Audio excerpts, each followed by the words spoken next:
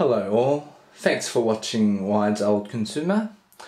This is the Casio GShock Rangeman. I live near Sydney, Australia, which is outside the range of any radio controlled calibration signal transmitters. For G-Shocks, there's I believe one in China, one in Japan, one in North America and one in the UK. So here in Australia we don't get any signals for calibration.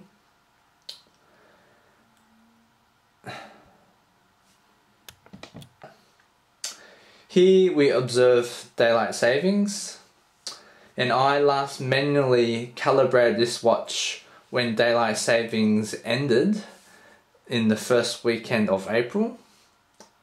It is now October, 6 months later, and this weekend we are about to begin daylight savings again. However, before I recalibrate my watch, I thought I'll check on the accuracy of this watch.